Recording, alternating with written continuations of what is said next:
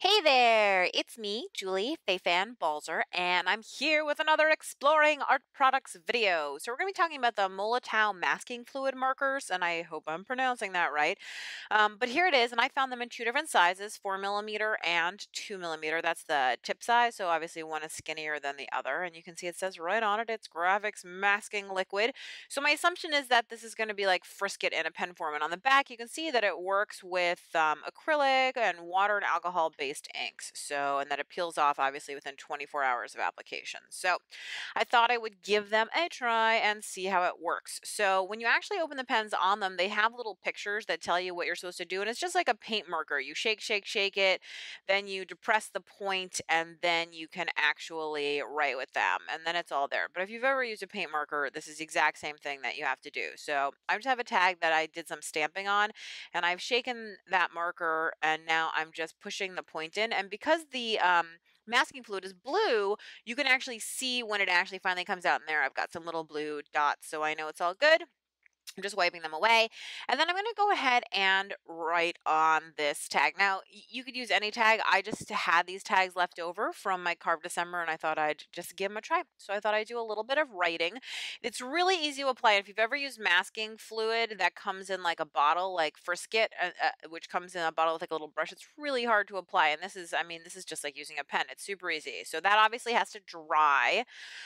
So while that's happening, I grabbed just a piece of deli paper that has some stamping and stenciling and acrylic paint on it, and I figured I might as well go after that too with a little bit of masking fluid. So the masking fluid is just going to dry on there and theoretically block anything that comes off, and then I should be able to rub it off really easily. So that's at least the theory and what I was assuming was going to happen. So you can see I'm applying the thick and the thin marker to see what happens. And then I'm using the incredible touch method. Is it dry? Is there any on my hands? I'm a little worried, so I'm going to hit it up with a heat gun just to make sure.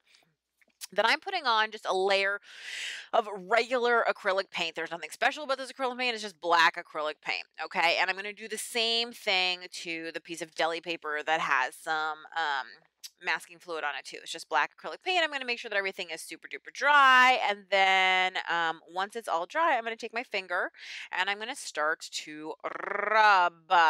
And as you can see, the masking fluid comes away, which is pretty cool. But then I started having trouble and I just couldn't get it off the rest of the tag. So I gave up on the tag for a while and I went over to try the deli paper. And the deli paper was rubbing away pretty well, especially in those really big areas. But I'm not going to lie, this is a process that hurts your finger a little bit. I mean, I'm saying I'm a total wimp saying that, but it does. And I really can't get that tag to come off at all. So I thought I did acrylic paint. Now, the real reason that a lot of people use frisket, or I shouldn't say the real reason, is often with watercolor painting. That's a common reason. Maybe that's better than the word real.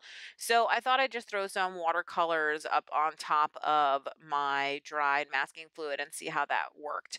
So I'm just going to cover this tag. And again, I'm just using these tags because that's how I roll, and I like to use stuff that's already been covered with stuff so that I'm not using something brand new. And I'm going to do the same rubbing. Now, this is where, oh my gosh, this came off super duper easy. I didn't even have to rub that hard. It was really easy. And it's also, I mean, because the watercolor is transparent, you can see where the masking fluid is. So that makes it even easier for you to go after it with your finger and clean it up. So then I thought I'd try it again, but this time I thought I'd use acrylic ink, thinking that it's thinner than acrylic paint, but it's definitely acrylic, unlike watercolor. So it's definitely opaque. So I thought I would see what happens. So I just put it on the tag in the area where obviously I had drawn with the masking fluid, and then rub, rub, rub, boom, boom, boom, it comes right off. So that was also easier than with the thicker acrylic paint.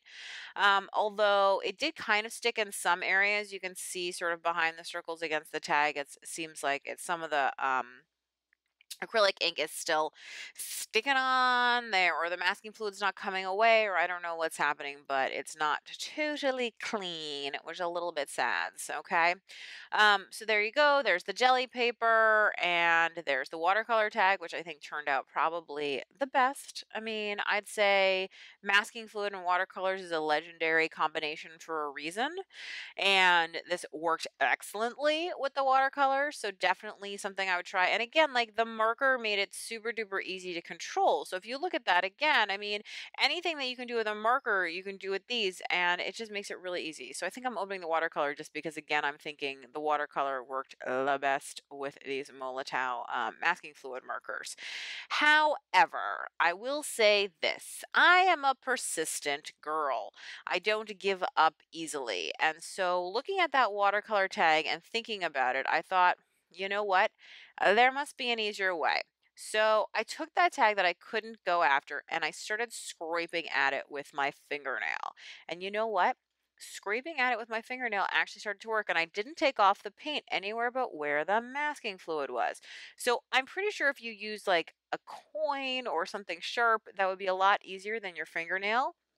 But there you go. There's all my messy writing that I did. It's all been good. So I don't know if it was letting the tag rest a little while longer or using my nail, but I was even able to clean up this other tag using the same use your nail technique. So that's a good thing about, not trusting your absolute first impression and sometimes going the extra step to see what else is possible. Just a little hint from you to me, but I like these Molotow masking markers. I can now see that they'd be lots of fun with lots of different supplies because, again, they worked with acrylic paints, they worked with watercolor, they worked with the acrylic inks, and you can see like putting them on top of, I think the tag on the far left is distress ink, there's acrylic paint in there, there's archival ink, all sorts of fun stuff. Anyway, I hope that you will stop by and visit me at my website at balzerdesigns.com. Thanks so much and have a great day.